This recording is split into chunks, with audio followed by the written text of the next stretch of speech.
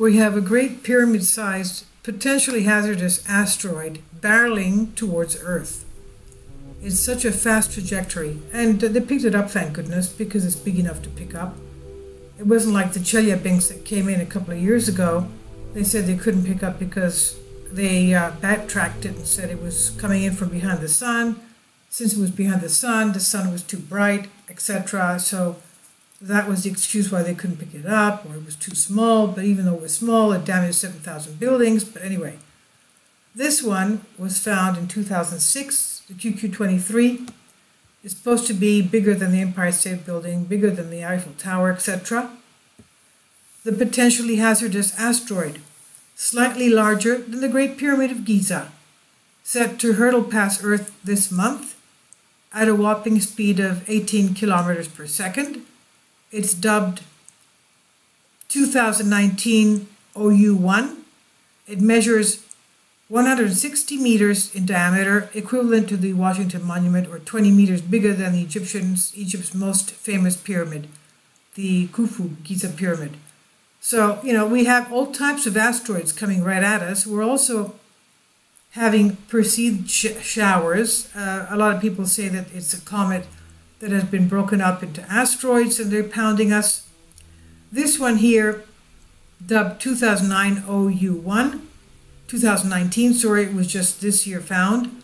The Apollo-class celestial rock is said to whiz past Earth the end of the month, August 28th, at a phenomenal 18 kilometers per second. And according to NASA's Center for Near-Earth Object Studies, CENOs, we have a list of them on space weather, and I'll leave a link below for you for that.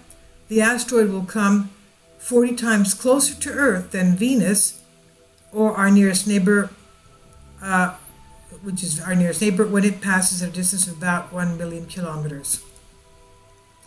NASA rates any cosmic projectile with an approach distance of less than 7.5 million kilometers, or 0.05 astronomical units.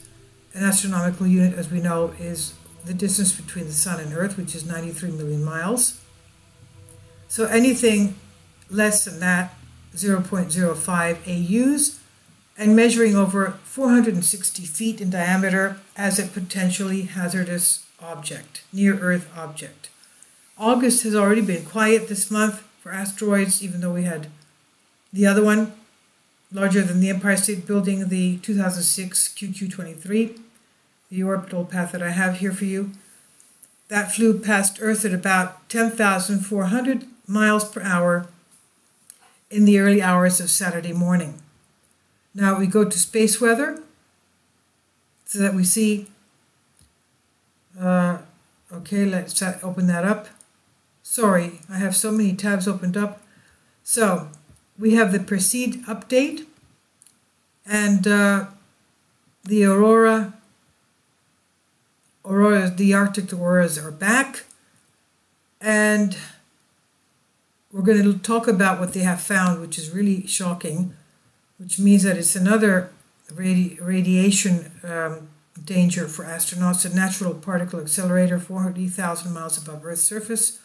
We're going to talk about that because it's very, you'll see what it means. Now, we have had 46 fireballs coming into Earth, and we have the near-Earth asteroids 1,983. As we said, 2019 OU1, August 28th at 2.7 lunar distances, diameter of about 94 meters, velocity of 13.1 kilometers per second.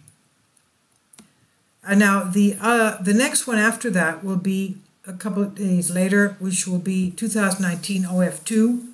As you can see, that one was also discovered this year. OF2, September 3rd. That diameter is a little bit smaller, 59 meters, and that's going to, 53 meters, and that's going to be at a safe 18.3 lunar distances. So the one that's coming at us will be the end of August. I don't know if we'll be able to see it if we have binoculars or a good telescope. If anyone has had the good fortune to invest in one, they'll probably be able to see it. I'll leave links below for you for this.